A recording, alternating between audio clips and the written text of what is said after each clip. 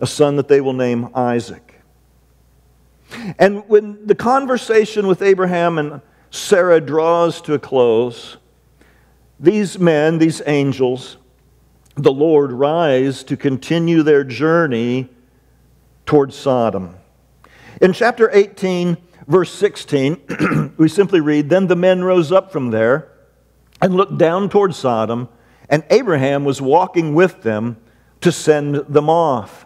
If we drop down just a couple verses to verse 20, "And the Lord said, the outcry of Sodom and Gomorrah is indeed great. Their sin is exceedingly grave. I will go down now and see if they have done entirely according to its outcry, which has come to me. And if not, I will know." Very simply, the Lord is going to make an assessment. The Lord, accompanied by these two angels, are going to go to these two cities, of which He has heard much, even in the hallowed halls of the throne room of heaven. The outcry is great, and the sin is grave. This was no minor detail. This was no simple slip. This was living life totally contrary to the design of God.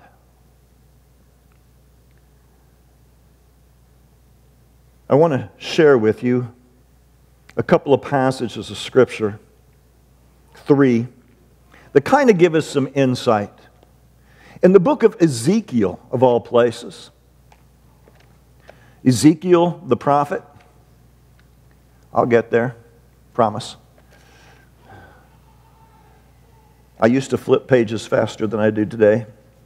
Ezekiel chapter 16, verses 49 and 50, God is speaking through His prophet and talking about the unfaithfulness of His people, the Jewish people, and particularly those who live in Jerusalem. But He makes an example for them. He takes them back in time in verses 49 and 50, and He says this, "Behold, this was the guilt of your sister Sodom. She and her daughters had arrogance, abundant food and careless ease, but she did not help the poor and needy. Thus they were haughty and committed abominations before me. Therefore I removed them when I saw it." Notice where the prophet begins. They must have been a rather affluent city. They had plenty of food and they lived in careless ease. They kind of kicked back. They put the foot up on the recliner. They watched the Saturday football games. Go Iowa. Oh, I forgot, I live in Illinois now. The orange and blue don't do real well on the football field. And they just kind of took care of themselves. And did you notice what they didn't do? They had no compassion. They had no care. They had no concern. And they did not touch the lives of the poor and the needy. That could be a very modern issue, couldn't it? Lack of compassion towards the poor and the needy while we live comfortably with what God has blessed us with. But He says in that carelessness, then they committed abominations. Sins that were what? Exceedingly grave. No small matter before God. But interestingly enough, God does not choose in Ezekiel to give any insight, any clue into what that might have been. So if I turn way back in the New Testament to 2 Peter chapter 2, beginning at verse 4, the apostle speaks a lot about judgment and when judgment falls. In 2 Peter chapter 2, beginning at verse 4,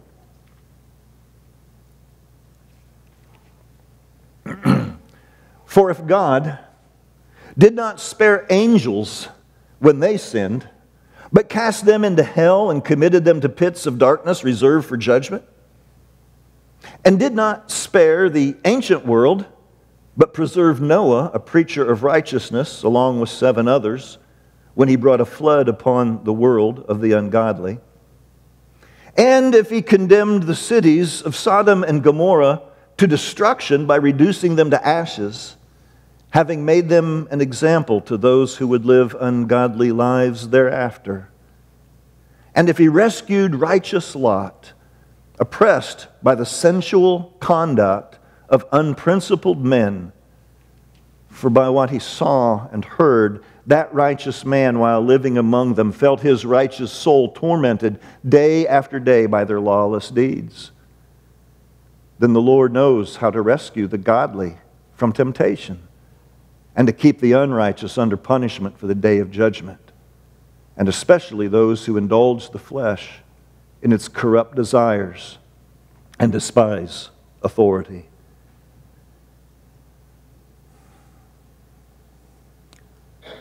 I find it interesting that as we read those words, Lot's righteous soul. Remember, Lot is Abraham's nephew.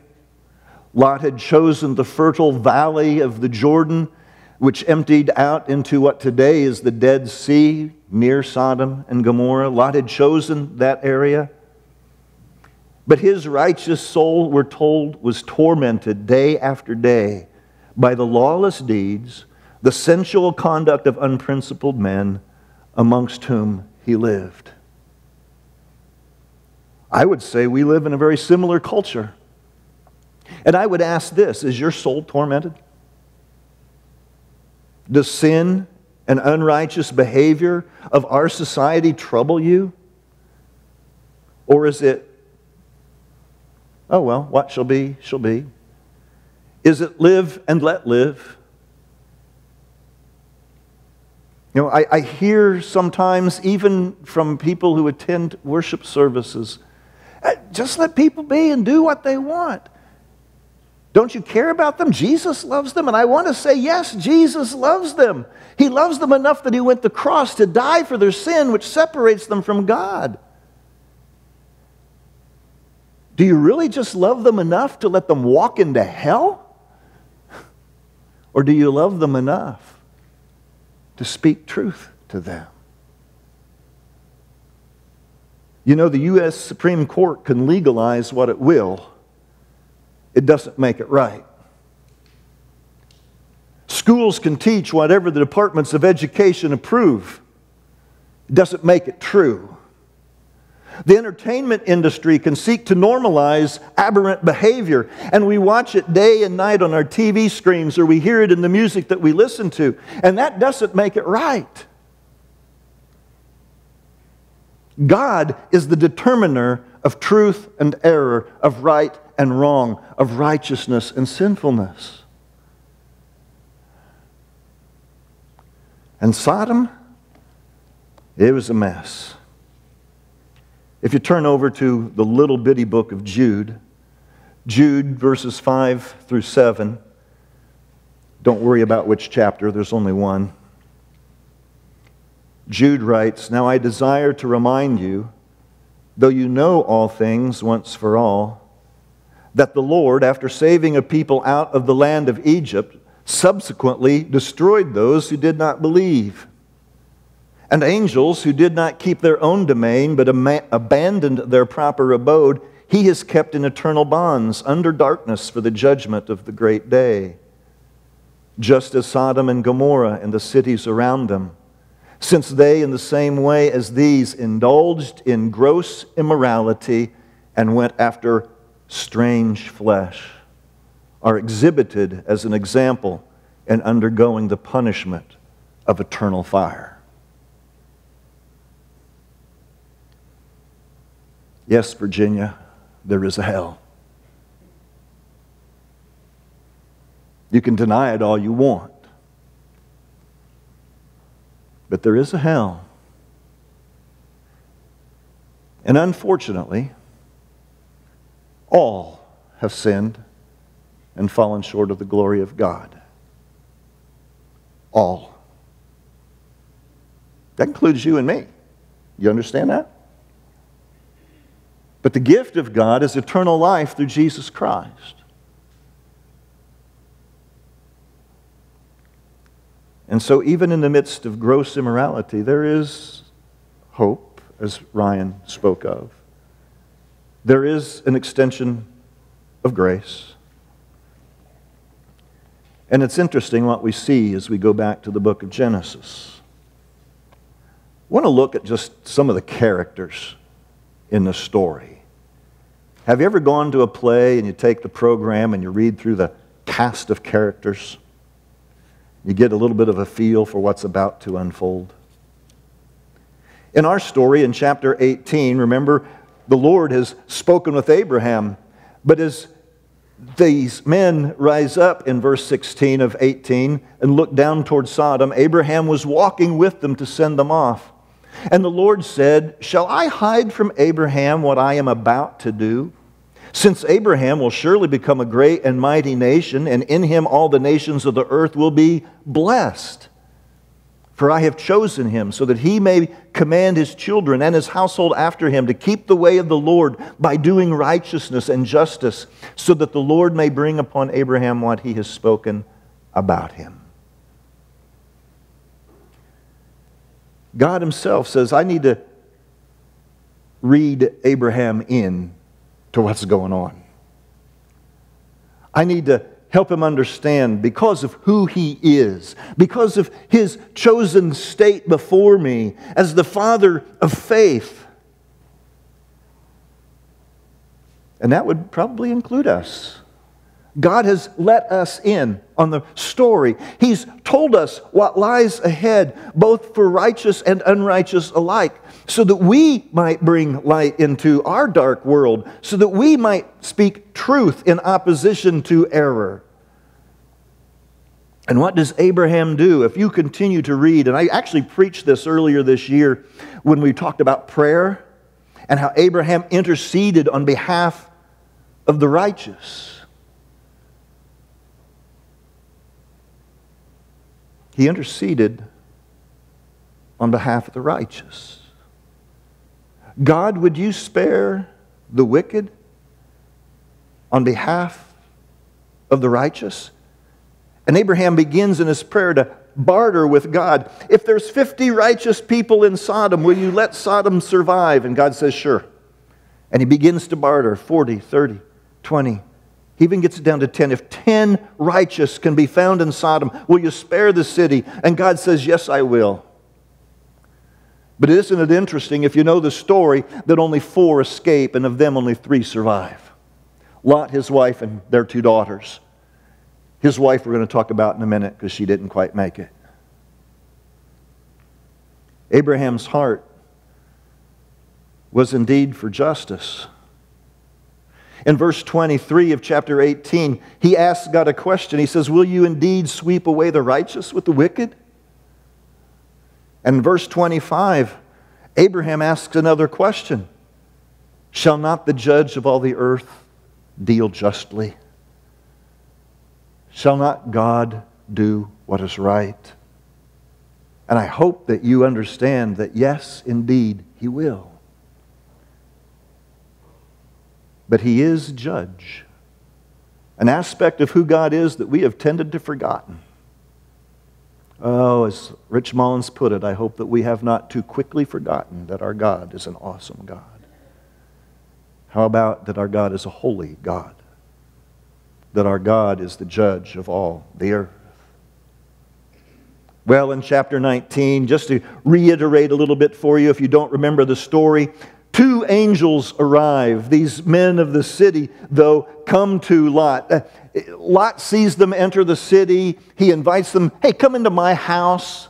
I'll put you up for the night. We'll feed you. And they say, no, we'll just sleep in the city court. That was kind of common back in that day. Lot, knowing where it was that he lived, knew that that was not wise nor safe. And he says, come into my house.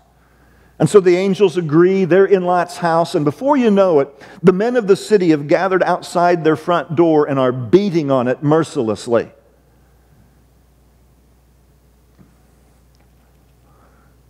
Verse 5 of chapter 19. Here is the problem. They called out to Lot and they said to him, "Where are the men who came to you tonight? Bring them out to us, that we may have relations with them." Do I have to spell that out? This is rape. And it is homosexual rape. And Lot's heart, remember? Lot was what? His righteous soul was tormented. It hurt him. And now the story gets weird. Lot's trying to protect these two men who obviously are, there's something different about them. Remember, they're angels. And he wants to protect them. And sometimes even the righteous do stupid things. And I don't want to gloss over this, because Lot pulls a dumb stunt. He sticks his head out the door and he says, "I'll tell you what, leave these men aside, but I have 2 virgin daughters. I'll send them out to you." What? Are you nuts? You ladies, think about that. Lot is desperate. That's the only defense that I can make of him. Lot is desperate. And he doesn't know how to respond or what to do, so he's going to offer his daughters as sacrifices, in essence. No, that's not going to work. That's not what God wants. That's not the heart of God. But as Lot has his head stuck out, it's interesting what begins to unfold. Let me get the right verse here. Verse 9, chapter 19.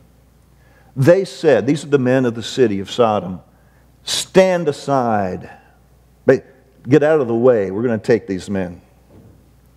Pretty stupid. You're taking on angels from heaven. It gets good. "Furthermore," they said, "this one," they're talking of Lot, "you, Lot, came in as an alien, as an outsider, as an immigrant. You aren't native to Sodom. Who are you? What do you think you have to say to us?"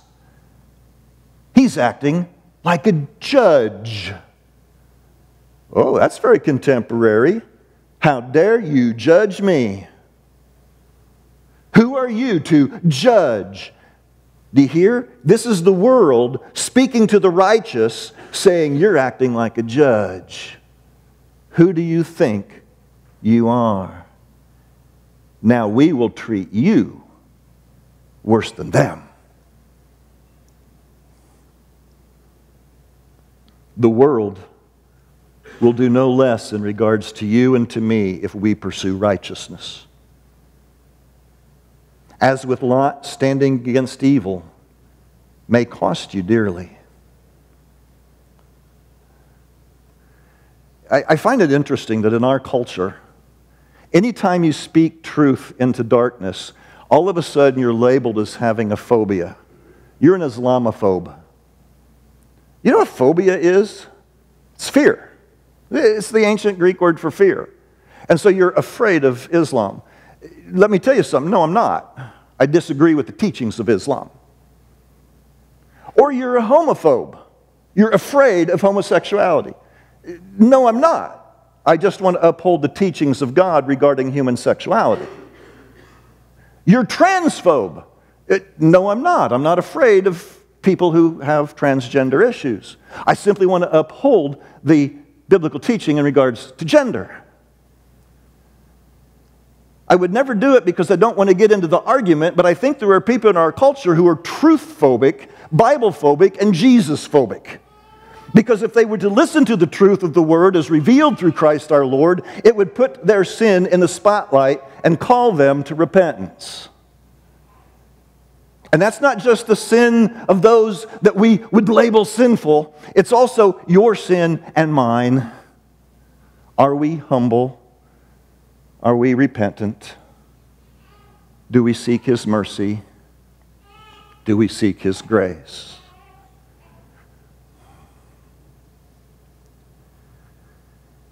Well, the angels speak to Lot in verses 12 to 14. Then the two men said to Lot, "Whom else do you have? Do you have any family here in Sodom? A son-in-law? Sons? Daughters?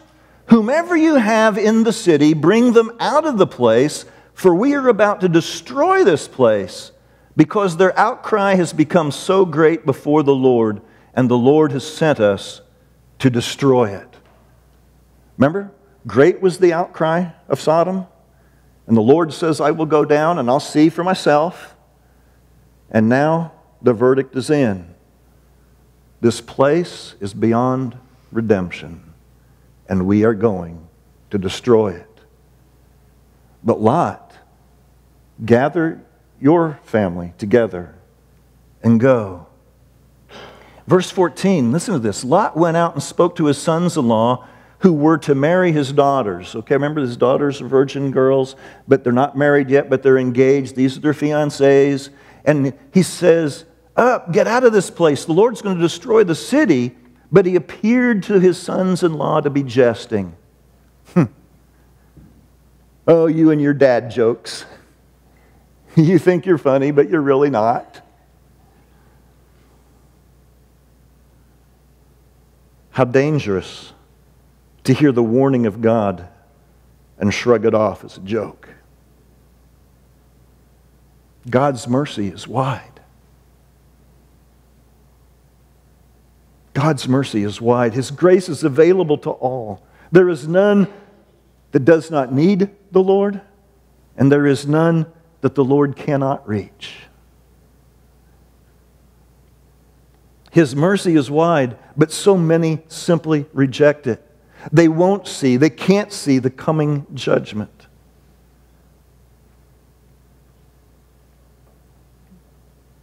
In verses 15 and 16 of chapter 9, the angels now say, go. The time is now. Go, run, flee. Actually says, go to the mountains. And Lot says, I'm old, I'm fat, I'm tired, I can't. Can I just go to Zoar? Zoar means small thing. It was a little bitty town. Maybe 30, 40 people live there. Can I just go to Zoar? It's not much, it doesn't have much significance. Would you spare Zoar if I can get there?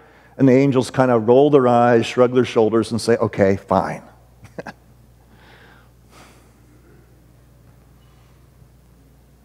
Are we ever like Lot? God says, flee to the mountains, go to the place of safety. And we say, can we find a plan B, God? Plan A is just too much for me. I'm not comfortable with plan A. I can't get to the mountains. How about I just go over to this small place? It's pretty insignificant anyway, and I can just hide out there. Is that okay, God? Sometimes we do that. We're just like Lot. And then Lot hesitates. God has told him directly, I am going to destroy this place. I'm going to destroy it now. Run. And Lot's going, well, I probably ought to run down to the bank and close out my account. I'm not sure that I've got enough Cliff Bars and Gatorade to make the journey over to Zoar, so I ought to stop at Dollar General. I'm sure there was a Dollar General in Sodom. There's one everywhere. And, he's hesitating. Do we ever hesitate? When God says now, and we go later? Judgment's coming. And we hesitate. And here's another picture of grace. If you read verses 15 and 16, the angels actually take him by the hand. They physically take a hold of Lot and drag him out of the city, and then figuratively, this isn't in the text, kick him in the backside and say, get going. And Lot and his wife and his two daughters, just the four of them, finally leave. Now look at verse 16. In the midst of this story of judgment, please. But he, Lot, hesitated. So the men seized his hand and the hand of his wife and the hands of his two daughters, for the compassion of the Lord was upon him. And they brought him out and put him outside the city. For the compassion of the Lord was upon him. God is a compassionate God. Even in the midst of the story of judgment, there is the compassion of the Lord. Oh, He would save all. And He speaks and He says, I take no pleasure in the death of the wicked. If you read the story of Sodom and Gomorrah and think that somehow God was having fun, you are wrong. I take no pleasure in the death of the wicked. It breaks His heart. Hence, Rich Mullins wrote, judgment and wrath He poured out on Sodom. Mercy and grace He gave us at the cross. And that's the story. So Lot and his wife, their 2 daughters flee. And you know the story, don't you? In verse 17, the angels have said, don't even turn around. Don't look back. Flee. And again, the instructions just didn't sink in. Lot's wife does what? She turns back. And she is taken up in the judgment that destroys Sodom. We're told she became a pillar of salt. Judgment overtook her. Is that like us? We say, Jesus, I want to follow you. You are my Lord. You are my King. Where you lead, I will follow. And we're walking along the road of discipleship, and we just, wow, I miss what was back here. And we turn back. We're drawn back by an addiction, by a sin, by a person, by a thing. And instead of keeping our eyes on Jesus, we long for where we came from rather than for where we're going. No, we don't turn into a pillar of salt. But it weakens our discipleship in the moment. And judgment came. 1924, not the year, chapter and verse. Then the Lord rained on Sodom and Gomorrah brimstone and fire from the Lord out of heaven. And He overthrew those cities and all the valley and all the inhabitants of the cities and what grew on the ground. Fire and brimstone. That's the most fire and brimstone I can give you, folks. Sorry. But it's in the... Can you imagine that? That's why I found this picture on the internet. I don't know who drew that. You know, but you got Lot and his 2 daughters on the left fleeing. You got his wife back there looking like a statue because she's now a pillar of salt. And a fire and brimstone rain. Judgment. Why?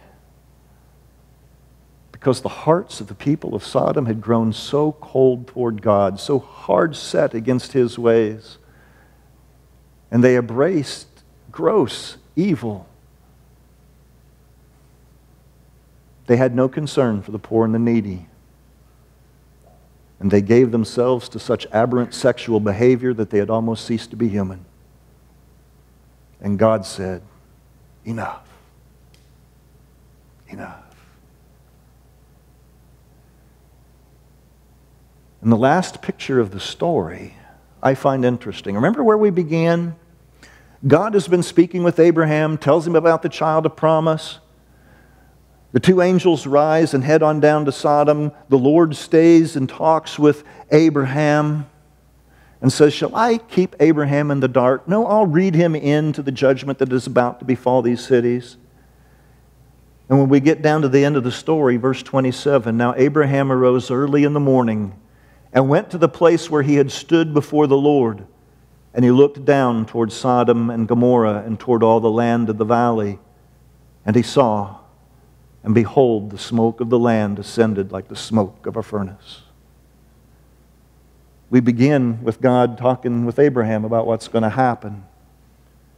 We end with Abraham standing there with his cup of coffee, kosher, I'm sure, looking down from his hill land to the valley, and smoke rises like the smoke of a furnace. Devastation, destruction, judgment has fallen.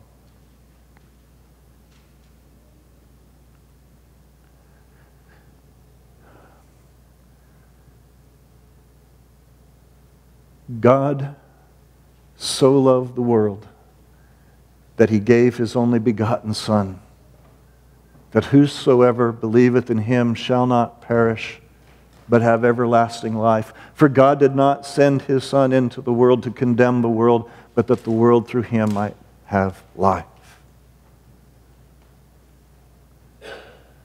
God takes no pleasure in the death of the wicked. But my friends, judgment is coming. Whether it be today or 2 millennia from now, judgment will come. May we be like Abraham and intercede. May we be like Lot and feel it in our bones, in our gut, in our heart, in our soul, that it torments us to live in a culture that has rejected the ways of God, that promotes, that presents and celebrates evil and calls evil good and calls good evil. But rather than getting so mad that we want to punch someone, may it bring us to our knees with tears running down our cheeks, with love and compassion for those facing judgment. And may we care enough for them not to just pat them on the back and say, hey, you be you, but to share with them the transforming gospel of Jesus Christ and say, you be who God made you to be. And then, judgment won't fall. There will be life. Would you stand as we sing?